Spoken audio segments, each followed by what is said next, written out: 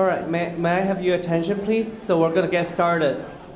So this session is called the Integrative Medicine and Wellness. So it's really important to first to sort of get a little bit understanding what that meant. As cancer, especially GI cancer, can cause a lot of the physical, emotional, and spiritual issues in individuals, and so are the conventional cancer treatments such as chemotherapy, surgery, and radiation. So individuals often have the needs and desires that are not completely met by existing treatment modalities. It's really important in the care for you during cancer treatment and into survivorship. We're trying to incorporate as many as possible safe and effective treatments. And some of this within the conventional psychosocial system. Some are actually from alternative and complementary disciplines. But the most important philosophy in integrative medicine is using these therapies in conjunction with conventional cancer treatments to support your health and wellness and ultimately lead you towards a sense of healing and cure. So we are actually going to use this very diverse multidisciplinary panel to really discuss a patient. In the context of discuss this patient, you will get a little bit sense about the principles of integrative medicine. And really, our services are currently available in the Abramson Cancer Center, so you can really utilize the resources we have here to provide you with health and well-being. So I'm going to introduce the panel, then we're going to start with the case. So I'm Jun Mao, I'm a physician, I'm also an acupuncturist. And next to me is Andrea Brenes, is our lead physical therapist. And Fernand Cohen is a certified yoga instructor as well as a key personnel in our radiation department. And Kim Fleischer is the lead coordinator for our cancer Reiki program. And Neil Nisnam is a social worker and also provides psychosocial counseling. And Lauren, could you say it? Sorry, Lauren Jennifer is our nutritionist and really experiencing cancer-related nutrition. And last but not least, Mara Wei is really a very experienced mindfulness teacher and really work with the PEN program for mindfulness. So we're going to start with this case. The names has been altered for confidentiality. So this is Mr. Jace. This is actually Miss Lynn Jones. She's a 64-year-old woman diagnosed with colorectal cancer. She had resection of part of her right colon and had a course of chemotherapy. In a recent oncology visit, she was told by her oncologist that her cancer was cured and she just needed regular periodic follow-up. She denies feeling depressed, but sometimes she still finds herself crying for no reason. On one end, she feels lucky that her cancer is considered cured, but she continues to struggle with thoughts of recurrence, fear, and uncertainty from time to time. Although she finished cancer treatment, she just does not feel like the old self. She has always been overweight in her life and has never been very physically active. However, after the cancer treatment, even months after her chemotherapy, she still feels extremely tired. Any physical exertion is excruciatingly exhausting. She also has tingling and numbness and pins and needles in her feet, which affects her balance and prevents her from participating in physical activities. She's interested in a healthy diet, but she's confused about what to eat given all that she reads on the internet. So this is a patient that is not uncommon seen in our clinic. So I will talk a little bit about acupuncture and what acupuncture can be done for this patient. So acupuncture is a part of the large system healing called traditional Chinese medicine. In acupuncture, we use very thin stir needles and place it at specific spots, help to theoretically to move the energy flow in the body in the Chinese medicine context. In the last 30 years, there have been a lot of research done in acupuncture show that acupuncture helps you release neurochemicals like endorphin, serotonin. Those are neurohormones that help you to have a sense of happiness, calmness, as well as deal with anxiety. In particular for Ms. Jones, I think she has a neuropathy that seems to be very painful and bothersome. So often in the clinical setting, I will work with her for a number of sessions to treat her painful neuropathy, as well as to work with her fatigue and help her dealing with some of the anxiety and fear issues. And then after that, I'll send her to our wonderful colleague in physical therapy to really work on strengthening and functions. So, Andrea. Thanks, Steve. So I'm a physical therapist. Is this on? Yeah. Okay. In the Cancer Center, in the Abramson Cancer Center. And what I would, seeing Mrs. Jones come to my clinic, I would be concerned with her physical activity. We know a lot about physical activity and how it can help with some of the symptoms that people have as a result of cancer and its treatment. Exercise and physical activity can really help to decrease cancer-related fatigue, help give energy back. It can help with mood. It can help with balance issues. It can help someone get back to their normal activities with their family. And it can even help to decrease recurrence. We know that physical activity and exercise can help to modulate all of those things. But we also know that physical activity can be very hard to get started. If you are a person who's had a sedentary lifestyle, the idea of getting up and exercising, particularly when you have peripheral neuropathy or fatigue or you've gone through a difficult time, can be very, very hard, and we know that. So one of the things we try to do with people is start their activity in a very small manner. Maybe it's just parking the car a little bit further from the grocery store. Maybe it's taking the stairs one flight instead of the elevator. Maybe it's just walking around the house during commercials when you're watching TV. Those little steps can help people to become more active without feeling like they need to train for a marathon. So if we saw Ms. Jones in our clinic, we would very much want to start her on an exercise program. For some people, and this woman may be one of those, it helps to do a supervised exercise program where they meet with either a physical therapist or a trainer who's got specific education in working with patients who've had cancer to get a baseline and find out where is the best way for that person to start their exercise program. Not everybody is going to start their exercise program at the same place, and we want to help develop that type of exercise program on an individualized level.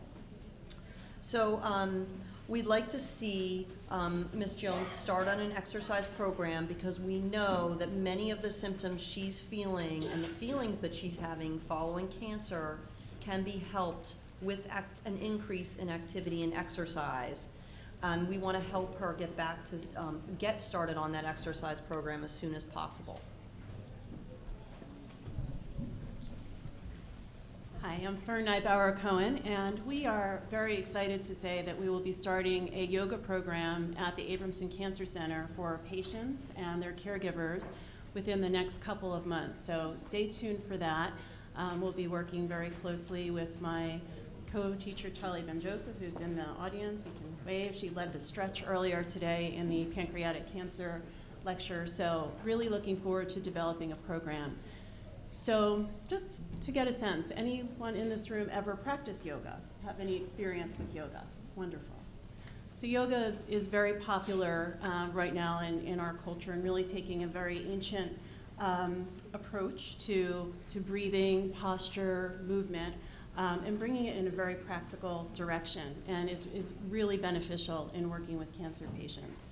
So in working with Ms. Jones in particular, what I would do for her anxiety and her feelings of being overwhelmed and stressed is really working with her in a seated position and working with breath work. So there are a number of different breathing techniques called pranayama that are very, very simple that she could carry into her activities of daily living. Some of them include like alternate nostril breathing that really clears the mind and provides focus and relieves anxiety, as well as doing some other deep breathing, three-part breathing techniques. So there's a posture in yoga called tree pose, and I would not recommend doing that, full directly to begin with, but just standing with the assistance of a chair and just lifting her leg up, in a very, very mindful, very micro movement, and keeping her gaze very fixed and being tuned to her breath. So it's really connecting breath and movement in a very mindful direction that can then help her restore her balance and make her feel a little bit more confident in that direction. Using props such as a chair, you don't have to stand to do yoga. It doesn't have to be a 90-minute class in a gym. It's something that's very, very accessible and can be done, for just even a few minutes by doing some very, very small movements while using a chair or a prop or something to be supportive. So that's the direction I would go.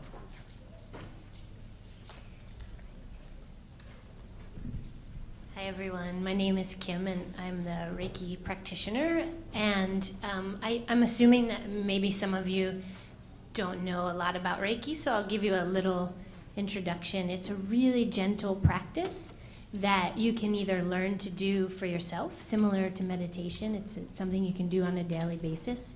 It's also something you can receive as a session or a treatment, similar to body work. And some of you might have experienced it at the Cancer Center. We have a program for patients in inpatient, in outpatient chemotherapy and other infusions, and in radiation oncology. You can get it during or before or after your treatments, your conventional treatment, and it's facilitated by really gentle touch.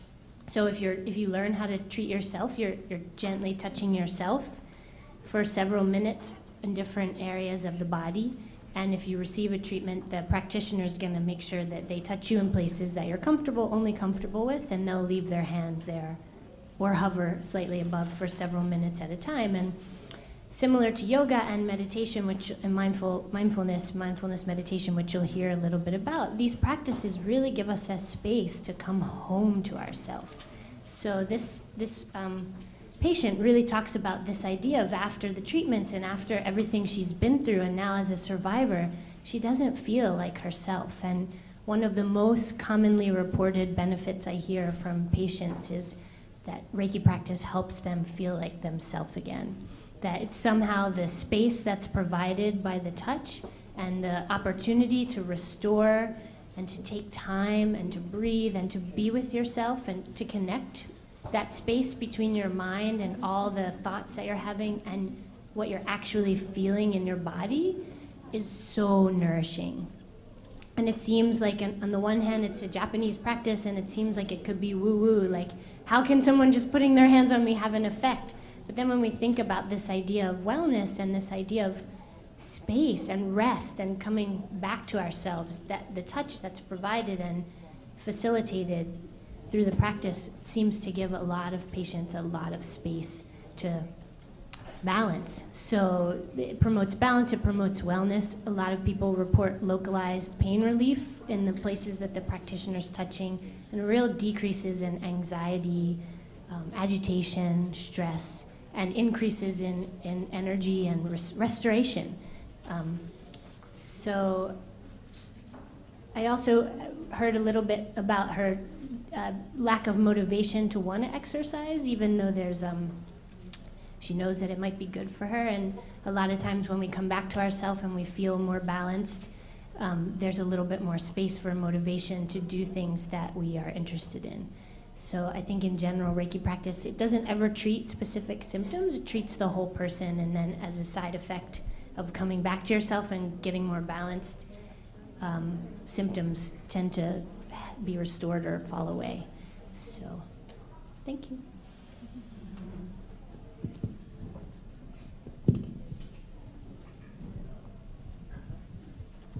My name is Neil, and as a social worker and psychotherapist, I'd like to come at this particular situation from a psychological perspective. I see two issues going on for Linda. One is, even though she's been given the cure word from her oncologist, she's finding that she's become more worried and also very tearful. And that seems to be inconsistent with where maybe others think that she should be at that particular point post-treatment. And she's also looking for her old self. She wants to regain that sense of normalcy that she had prior to even being diagnosed.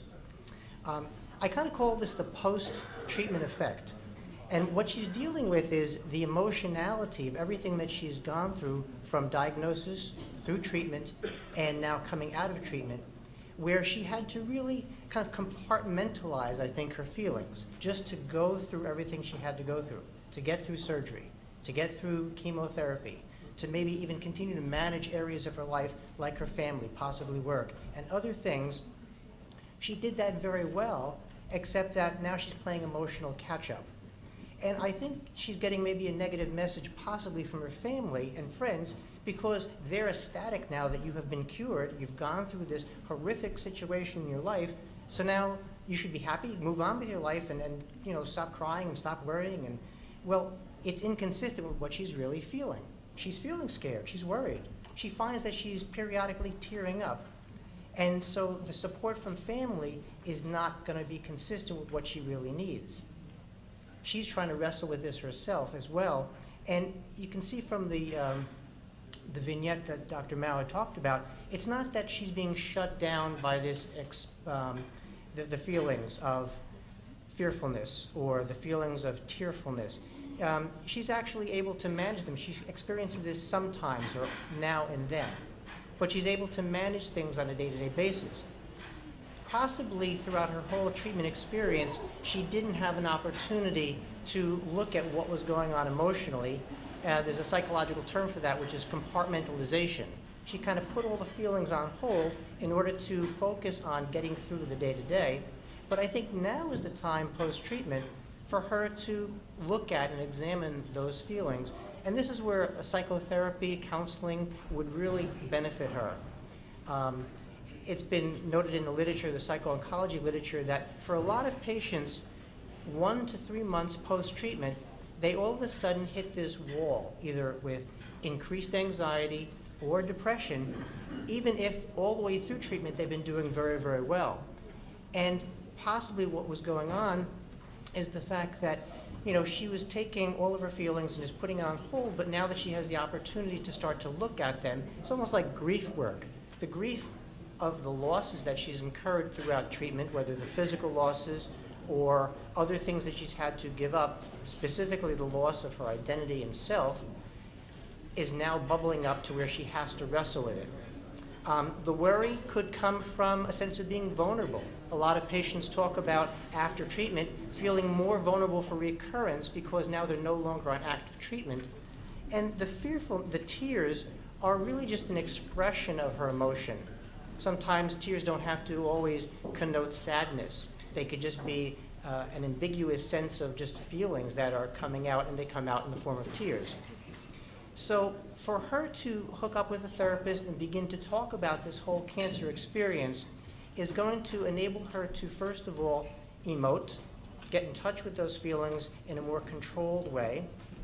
Also, to examine what are the losses that she has incurred, but more importantly, try to integrate this sense of the cancer experience into her life now so that she can get a better sense of who she has become post-cancer experience.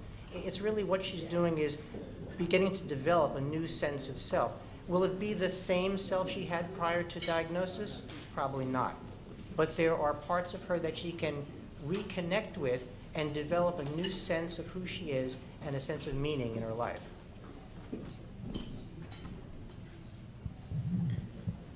Hi, I'm Lauren. I actually work over at Penn Presbyterian, and I just joined the Abramson Cancer Center this year, so I'm pretty new as far as oncology and nutrition, but I've met a lot of great people, and I'm still learning.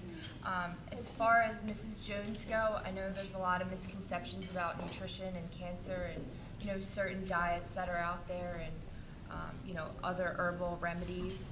I would probably just stick to the basics of nutrition to start off, and that would just be, you know, endorsing whole grains, fresh fruits and vegetables, and lean meats, especially for someone like Mrs. Jones who has been overweight her whole life. She's feeling lethargic and down.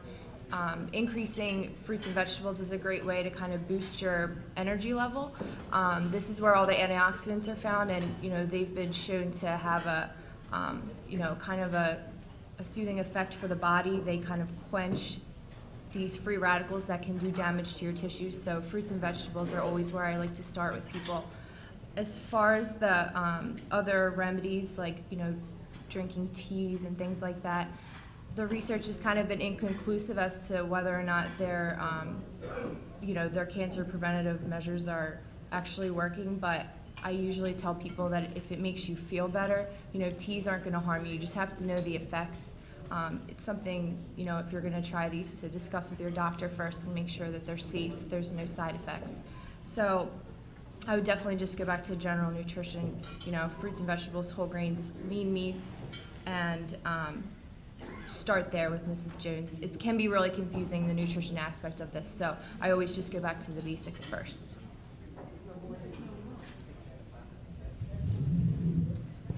Hello. Hi. My name's Mara Way, and I work for the Penn Program for Mindfulness, which is a meditation program at Penn. It was started by a physician about 20 years ago. And like Kim said, a lot of people think it's woo-woo, but it's actually not woo-woo. And in this day and age, actually in the past couple years, more and more and more and more people are turning towards things like meditation to help them to cope with just difficulties of life these days. You know, we live in a pretty stressful world, and you know, people every day are juggling with work-life balance and things like that just to get through their day-to-day lives. And then on top of that, if you throw in a cancer diagnosis or symptoms that many of you are experiencing, or the psychosocial symptoms that come along with something like this, it can be really difficult, and it can actually, you know, throw you out of your center.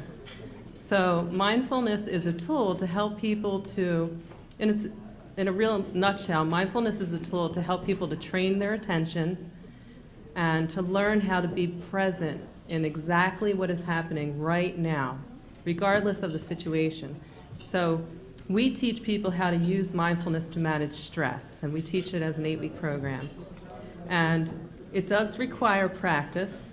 It's something that you know, requires people to practice every day, and there's a certain amount of time it actually takes to develop this skill. Very much like exercise, you know, it takes practice and a commitment to do it. And we actually thought that we would do a practice right now to give you a taste of that. Is that something that you'd want to try? Okay, because it would require just, you know, putting down the fork for a second. I know it's going to be a little bit difficult because there's this tease of a plate of food right in front of you. But I'm going to just ask, we'll just do it for a minute. So if you can put down your fork and sit for a moment, we'll just do it for 60 seconds, okay? And I'll guide you through a 60-second practice, okay? So as you inhale, actually feel the breath filling all the way into the body. And then as you exhale, feel the release. And then you might notice that your attention wanders. There's other sounds and feelings going on in the room, but just gently guide your attention to this breath that's happening right now. Okay, place your attention on the breath. This is what's happening right now. You're breathing, we're sitting here. And for the next breath, see if you could bring all of your attention to the breaths. Really noticing it fill into the body. And then noticing the release of breath on the exhalation.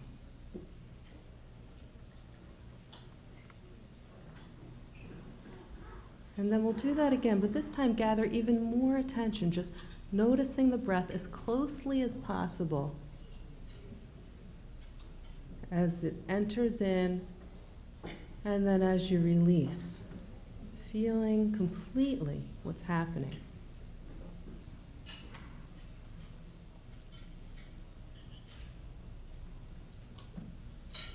Okay, and then you can open your eyes. So just a little taste of what that's like. You know, maybe some of you in just of that 60-second period of time notice there might be a different feeling in your body right now. Maybe there's just more awareness. So mindfulness is a tool to help you to bring all of your attention into the present moment and to begin to manage what is actually happening. There's a lot of empirical research now that shows that mindfulness actually benefits people in reducing depression and anxiety. It helps people to manage and reduce fatigue, as well as other things. And it helps people to actually begin to take charge of their life and begin to think about what the next step would be. So in Mrs. Jones's case, where there was a lot of confusion and uncertainty and fear about what might happen next, mindfulness can be a really useful tool to help people to really begin to gather themselves and feel more grounded in life on a daily basis. So thank you for your attention.